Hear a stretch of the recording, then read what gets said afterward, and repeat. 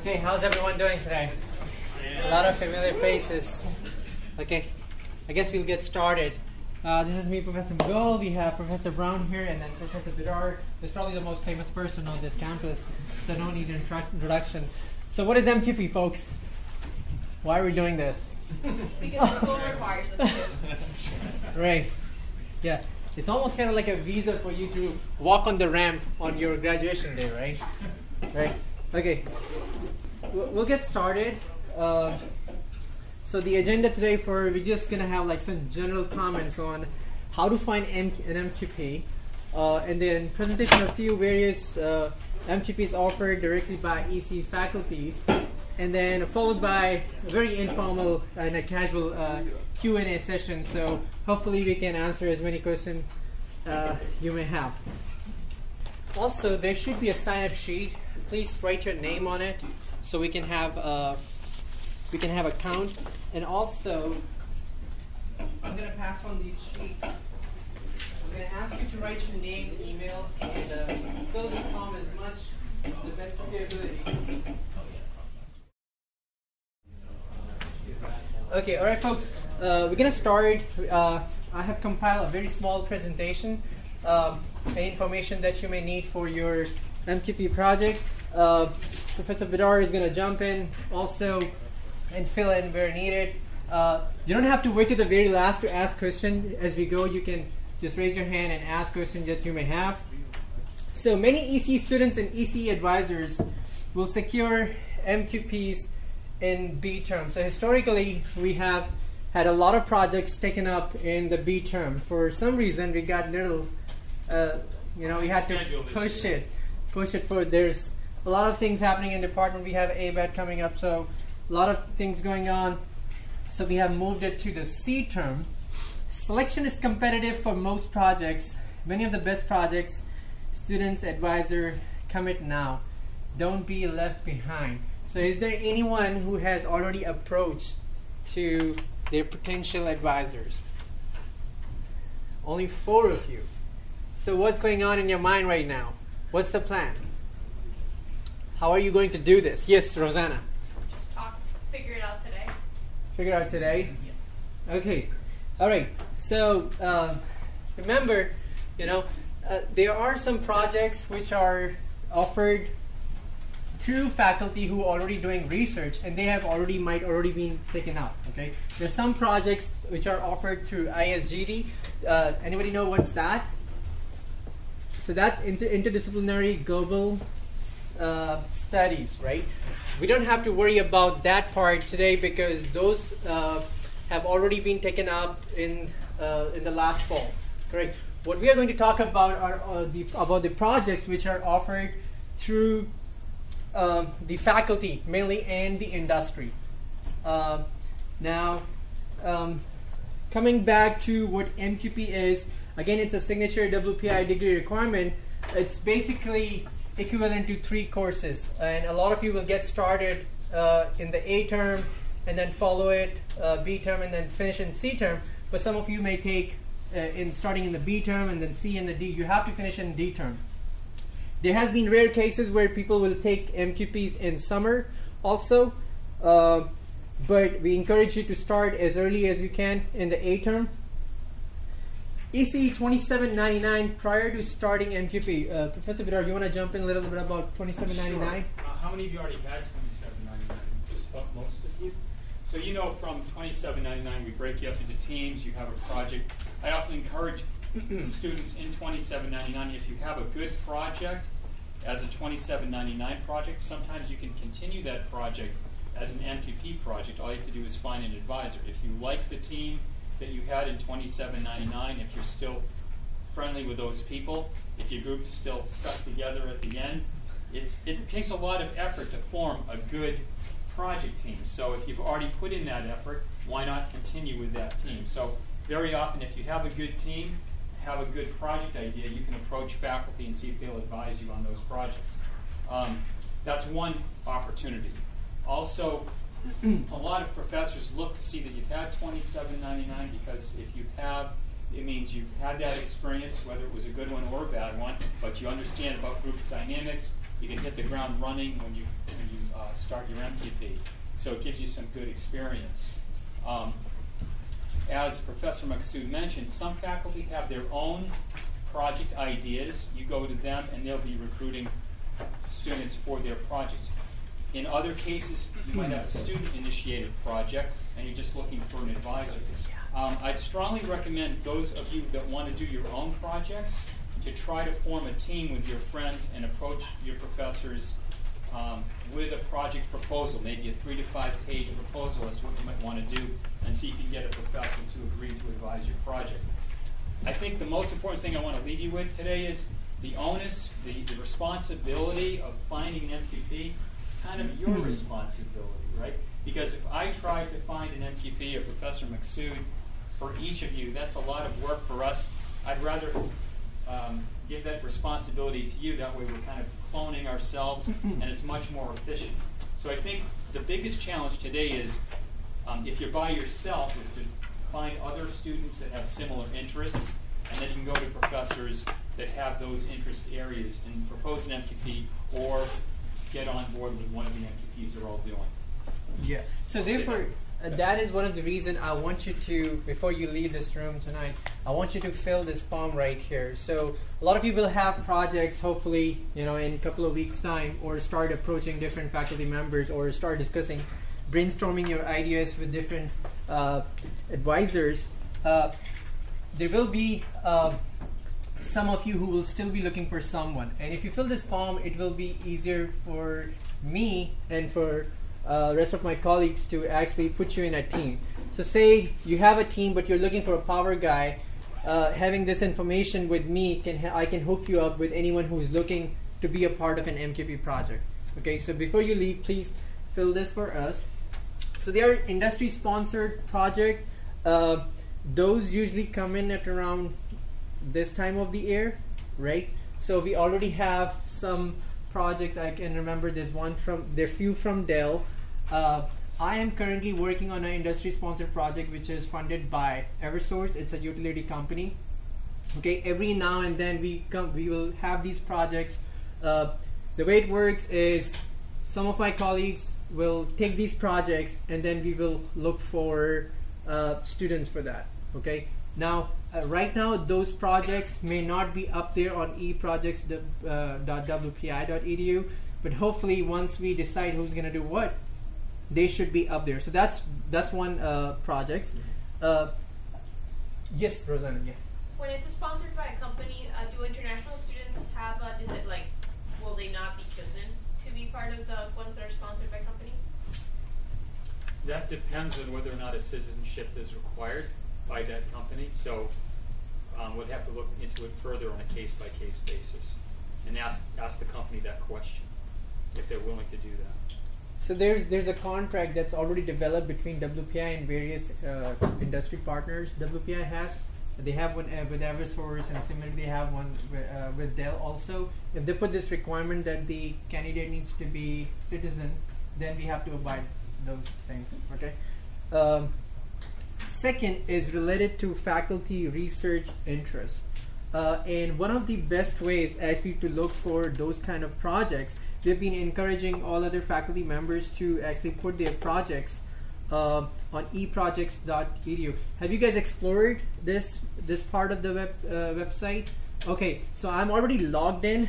I don't know how your interface looks like, but if I go to project opportunities here, and then say I'm gonna choose MQP, and then it's a little weird the way this whole thing works is.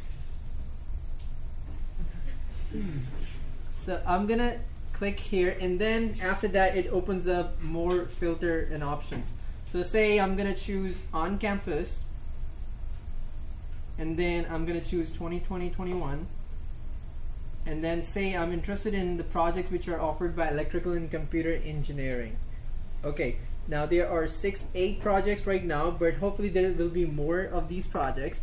And this is the one actually which I put it a couple of months ago. So this is about the high altitude balloon for measuring environmental pollution. Here what you see is the description of this project. Basically what we are trying to do is send this balloon high up in the space, the stratosphere, and then measure the hazardous gases like greenhouse gas emissions at different levels, and then retrieve our flight. Okay, these are just CO2 sensors, nitrogen oxide sensors, temperature, humidity sensors. But in the long run, what we want to do is actually get the real-time data as we throughout the whole flight time of this project. So skills and qualifications required for something like this, if you want to be a part of it, you want to be good at Arduino. That's one microcontroller that we have used, but we are open to other hardware also, like the Raspberry Pi. Electronics, hardware, prototyping skills, and wireless communication. The communication part of this project is very significant and important. So it's open to electrical and computer engineers, although I would take some CS1, CS person 2 also if needed. It's going to be starting in A, B, and C, and then team size, what I'm looking for is between 3 and 4. Okay, all right. So most of these projects will appear on e-projects like this. I can show you one more example. Professor Ulkohan, flexible wearable sensor she has been working with. These are the skills and qualifications required. What she's been trying to do is making some sensor that she can put on infants and measure their vital signs and other measurements while they can be at homes, and it can wirelessly or upload some data to some where it can be available for the doctors to see. So again, some information regarding, again, it's going to be offered in A, B, and C terms. She did not mention the size of the team, but something that if you have any question, if you already know what your team is going to be, that is fantastic. Because the most toughest part is going to be to finding the team members, right? And finding the right team members. It has to be a good mix. You should know what your skills are, what your strengths and weaknesses are. So make sure you find a good mix of students in your team. Yes, Professor Badar. Just to comment on these particular projects offered by Ulkohan Guler, I believe she's going to be conducting an interview process. So if you're interested in that, she will interview you and ask for some of your information. She's anticipating there'll be a large turnout, so she's going to be very selective on that one. Great. I believe. So yes. How will the process work if you're a double major? If you are a double major, you're gonna have to have an advisor from both departments. That's Leo. Okay. So what's your other major? Mechanical. Mechanical. So you could choose an ECE project and try to find an ME. So here are your choices. You could do 2 separate MQPs. You don't want to do that. Or you try to choose one MQP that has overlap in the other by at least 1/3 unit of work. I think that's basically the rule. So whether ME is the dominant or ECE is the dominant, that will be depending on the advisor and the project that you choose. Very often I notice, for example, right now I'm co-advising on an ME MQP that has to do with sports and sports injuries. They're designing a shoulder brace. And the 3 students on that happen to be football players. And they've had sports injuries, so they can relate to the project. And one of the students is a double major, and they're working on the sensors that are going into the shoulder pad that they're monitoring. Right. So I would say if you you need to find a project that maybe an ME project that requires some ECE on the project, and then find an ECE advisor to co-advise for the ECE portion of that project. Does that make sense? He's going to need 2 advisors, right? Yes, the major advisor and the second advisor. Both of them from, one from electrical and one from mechanical, correct? Yes. So, Yes. As an example, in my case, the student's name is Jordan. He plays football. He's an ECE major and I think an ME minor or something. I don't know what he's doing, but he's doing I think he's a double major. So he did his ECE major. He's working with Professor Fiona Levy in ME. She's the major advisor. And then he needed to find an ECE advisor, so he approached me and I said, sure, I'll co-advise for that, for his ECE. Okay. Any questions That doesn't mean so you far? come to me, though. Any questions so far? Okay. Moving on to the next part, which is the student-generated projects. I did a couple of projects which students approached me to discuss their idea. I liked it. I went ahead and advised the project. Okay. So again, if you have an idea, before you reach out to the faculty, I suggest you work on your team. Okay. It would be so easy for us if we already have a team and you approach us and discuss your idea. Even if I'm full, I would take it because I know that you already have the bonding between each other, and that's like half battle already won, right? So one thing that I really want to discuss here is we have spent a lot of time just tailoring and tinkering around with our ECE web page, and one thing that we have updated in last few months, I'm actually gonna go to this link and I'll show you. Okay, maybe I can go back here. So if you go to an ECE page and then you go to major qualifying project and then you look for advisors right here. Okay, so this page will tell you about the faculty advisor interest, and this is a great resource for you if you already know what your project or what you want to work on, and then you're looking for advisor, and which advisor will be a perfect match depending upon what you want to do. Okay, so this is a great resource there. So say you want to work on drones, so I'll just search for drones and say I have worked on drones, and Professor Brown is also doing one MQP on drones. So there are a couple of us. Similarly, if you want to do something with machine learning, so we have Professor Jean, again Professor Brown here, Professor Zemming, he's also doing stuff related to that. Or if you want to do on renewable energy, so all you need to do is search, and we got Professor Sundari, and so a lot of stuff. We have updated this page, and it will be nice, like if you come up with some project, you might want to come up with 3 potential advisors, and then rank them. What would be your first preference and second and third, and then just approach them, just email them, hey, I have this project, I'd like to meet with you and discuss and explore possibly options of like advising us this project. Make sure your project does not necessarily need to be finalized at this point when they approach us, right? We can tailor make it, or add more features or change the direction a little, but having a team and knowing what you want to do is going to be really helpful. So this is a great resource for you in order for you to find the right person for your project. And there are some people which are where do I go? Did I close that page? Oh no, yeah. There are some advisors which are like very, very hard, just like Professor Vidar. He will be taken up, very, very soon. So you might want to approach these as quickly as possible. Professor Clancy does a lot of great projects also. Professor Viglenski, a lot of he does on the communication part. So you may want to approach them as quickly as possible. All right. Projects offered by other WPI departments. So many other departments, especially robotics, often need at least one ECE student on the project. And they like if you looked under the RBE projects there, Professor, under E-projects, you might see a large number of RBE projects that need at least one ECE student on them. So that's another resource for you.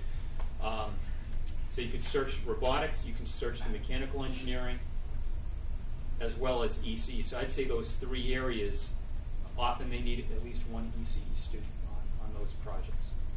Okay, at this point it looks like this project, maybe it cuts across biomedical and mechanical and robotics. But you can actually have multiple checks on this. I chose robotics, and then this is the only one that comes up. And that's surprising. I would have expected a lot more there. Maybe they're in the process of putting up on the E-projects. You know what? Try going to last year's projects because they might not be posted yet. Okay, yeah. So and this is another thing too. We're a little behind. A lot of professors may not even post on here because they're waiting to see what students they might already get. And then they don't want to advertise and get too many. Correct. So if we look at last year, you can get a very good picture of what's going to happen possibly in the coming year and see where professors, what projects that were available last year. And I'm certain that most of these professors will have continuations of these projects. Okay, so here are those projects. that require both robotics and electrical, ECE. Tree climbing robot, red legs. So students can propose projects on e-projects as well? One of these are student proposed? Starting this summer. Oh, okay. Yeah. So this is something that we have been talking about, and hopefully starting this summer, you guys can go log in using your credentials, log in, and then put projects on eprojects.edu. Till now, it's been all faculty who have been doing that, but starting summer, you guys will also have the option to do that. Okay. ECE majors require an ECE advisor, regular full-time ECE faculty member, other WPI professor with collaborative appointment. So say some professor is also associated with chemical engineering department and ECE, he can still be your advisor. Okay. Double majors. This is something what Leo asked. It's okay to have one advisor if that advisor has appointments in both departments. Else require two advisors, so one from each department. If you must recruit a co-advisor, prepare a one-page project description, completed ECE program tracking sheet, written description of co-advisor role, commitment. So there's some documentation involved if you have two advisors. Well, it's nice. I mean, if you're approaching, let's say, if a student were approaching me and asking me to be an ECE advisor on a project in mechanical, it's nice to know exactly what's involved. So Okay. If you could get that information from the major advisor and bring it to one of the ECE advisors, that would be helpful. That's what that's for. Okay, must secure co-advisor prior to MQP registration. Okay, applying for an ECE MQP, ECE faculty sponsored. Okay, so there's no formal application process for you to apply for some MQP. Like we previously mentioned, the best way would be to approach the faculty as quickly as possible. Go with your team, discuss idea that you may have, or even if you don't have an idea, just reach out to us. Some may already have something, in the pipeline, and they might be looking for some students. So this could be a great resource for you, just reaching out to faculty. So there's no general application, though some faculty have formal applications. So some of the fundings comes through some industry, so they require you to go through some kind of protocols. So Professor Ulkohan will have some like a formal application process, but that's not going to be the case with every faculty. Contact interested faculty member directly, several listed from, this is the same page that will take you to the advisor's interest page. You can apply for more than one MQP, meaning you can approach multiple professors at the same time, but you only accept one. Okay, all right. Any questions so far? You don't have to wait, like I mentioned, to the very last. You can, any question that may come, just raise your hand. So, Professor Vidar, why you wanted me to have this slide? I forgot. Did I ask you for this slide? Okay, this just I didn't tells. even know about this slide. What are you feeling? Okay, this basically tells what what was the number of MQP count for the year 2018-2019. Just give you an idea, Professor Vidar, I was telling you he was everybody wants him to be an MQP You're advisor. embarrassing me. So this rough idea, like how other faculties are doing. I don't know how meaningful it is to you, but this just tells you who has been doing what in the past. So this means I'm not taking any MQPs in the coming year, right? If Rick says so. Well, I would say what it means is that most faculty advise one or two MQPs, right? So if you really want to work with a particular faculty member, you probably want to approach them pretty early. Professor Vitar is and Professor Mughal is also, they're both exceptions. They've done more than they're supposed to do. So that's not a trend that we want to continue. So and not only that, but I'm in the position of an instructor, so I do not have graduate level research. So my predominant responsibility is undergraduate. So that's why I do take on more of these projects. So I have more time than other faculty to do this kind of advising. Not this year. Not this year. So let me ask you, Professor Bidar. So what are you looking for from students? And I want them to think of it from our perspective. When they approach for MQP, what do you exactly want them? You're like, yes, I got this. So, and I'll take this MQP. Most faculty members are very busy doing the research that they need to do. And oftentimes, if a student comes to me and says, do you have an MQP for me? I'm like, no, I don't. But if they say, hey, Professor Bidar, I get this idea. What do you think? I'm like, oh, that sounds pretty cool. Do you have any partners? Like, yeah, I get a couple friends that we could. I'm like, okay, put together a 3 to 5 page proposal describing what you want to do. And if they get that to me before the end of the week, 9 times out of 10, I take them as a project. Why? Because they showed initiative. Yeah. They hit the ground running. They've already done some legwork, and so it's not a lot of work. So I love getting a project group that is going to be minimal work for me. Correct. And a great project with some motivated students. So that's what I'm looking for. No, that's true. That's true. And I'm kind of the same way also, I don't want to babysit. I don't want to, teach you step by step or things, I really want you to, just monitor and guide you and help you with any resources that I can provide you in order for you to succeed in your project. Okay, it's going to be your baby. You're going to be working on it for 3 terms, so you need to take the initiative. Okay, and actually think beyond an average student. Think of it like in a way like I want to get publication out of it. I want to make a strong resume out of this. How can I do that? Can I get a conference publication out of it? Can I get a referee journal publication out of it? Can I make my graduate application more stronger with this? Can I find a way to do something at a graduate level in someone's lab for research? Think of that. We have a lot of students in the past, they have filed patents and stuff like that, right? So take it and it's a great opportunity. One of the things I liked about WPI is this MQP. I think it's a great opportunity. So, all right, I have put in a couple of additional slides. So, suggest depth in 1 or more EC areas to contribute on MQP. If you look at our curriculum, it actually takes you to 5 or 6 different areas where you can build expertise or build your career upon it. And those includes power systems engineering. We are in the process of revamping some of these courses. Analog microelectronics, circuits and microwave signals, biomedical engineering, computer engineering, and security. So there are a few new courses coming in this area right here at the bottom. So this will be interesting. So it usually takes 1 full term for an off-campus project for MQP. So I mean, there are projects that I guess for this year these have already been. This is mostly through the IGST. IGST, yeah. So we have some MQPs that occur off campus and that occur in 1 term, but those would have already been applied for, and they probably already made selections for those. I think that's already been. Did you guys have the IGST? Must have already. The global programs must have already done the recruiting for this. Do you know anyone C-term. who's a part of MQP through IGST? You don't know anyone? Okay. That should have already occurred. So that's those not- Silicon Valley and MITRE, Yeah. who do they get hired through? Through IGST? Yes.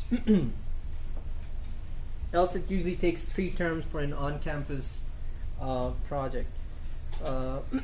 Check. It's also about that time you make sure you have done all the prereqs and all your degree requirements are done. So at least this is for your information. You can read it later. I'm not going to go through the whole thing. Check with your advisor on the overall degree requirements, and lastly, get ready for the walk across the stage on a graduation day. Right? Okay. So any question? Any question? Yes, Rosanna. How should we approach a professor? Like, should we email them or should we just go up to their office? I would send an email, get an appointment, 30-minute appointment, and talk to them. Yeah, but make sure you do your homework when you get there, right? Yeah. I can offer a suggestion here. If Yeah. you go to the library webpage, maybe you could do that quickly. WPI.edu, then the library.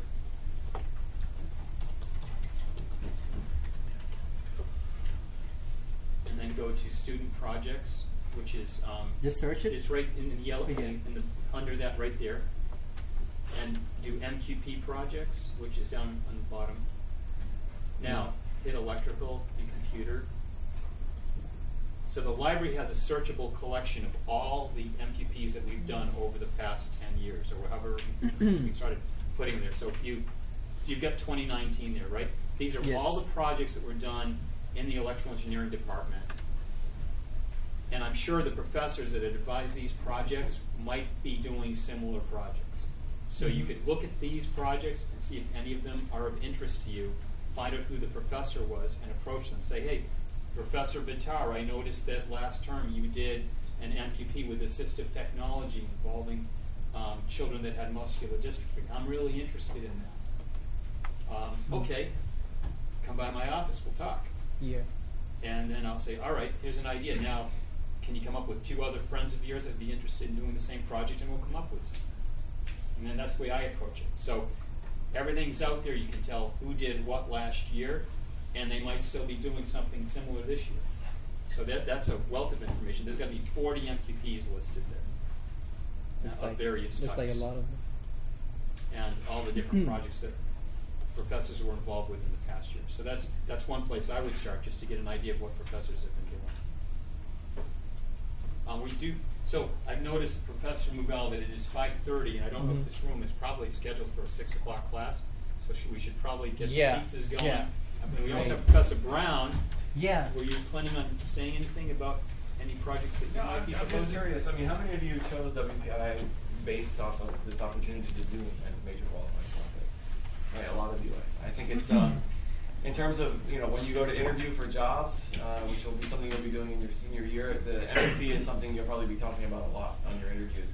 So make sure that you pick something that you're going to be proud of, that you can talk about, and talk about how you contributed and how you showed initiative, and how you formed a team that had complementary skills. And all of these things are really important to the players. They know that you can do KVL and KCL and Cardinal maps and all that stuff, right? That's the given, right? But showing initiative, showing the ability to work well in teams, seeing a project through to its finish, those are skills that a lot of companies are going to be really excited about. So use your MQP to build your resume, build your your CV for grad school if that's what you want to do. But I think this is really important. And anybody that you know who isn't here that needs an MQP, tell them to start thinking about getting an MQP, because it's we don't like people to show up at the start of A-time and say, "Where's my MQP?" Right? So you guys are important. Make sure that everybody in your class gets an MQP. Here's a rule: do not let C-term come to an end without securing your MQP. Okay? Don't let that happen. Don't leave any of your classmates behind. Bring them along too. If they miss this meeting, let them know. You want to go into your summer with no anxiety. I just want to say one last thing, and it's not related to the securing an MQP for yourself. It's about right about this time of the year, a lot of people start applying for jobs and start receiving offers. So in about 2.5 years of experience at WPI, what I felt is A-term and B-term students will go like this, and then once they get the job offer, their progress level will go down. Please don't do that. That's a very, very bad attitude to have in your life. Okay, you need to keep on it, going on the same, pace. Please don't do that. Okay. Anything else? Oh my, so much.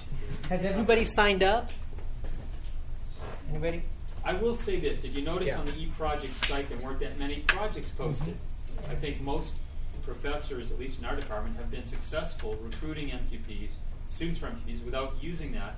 And sometimes if we do post things out there, we get too many. So professors tend to hold their cards close to their chest and not reveal their hand, I guess, because they have good students in their class, and they'll be selective, and they'll begin to form their teams kind of under the radar.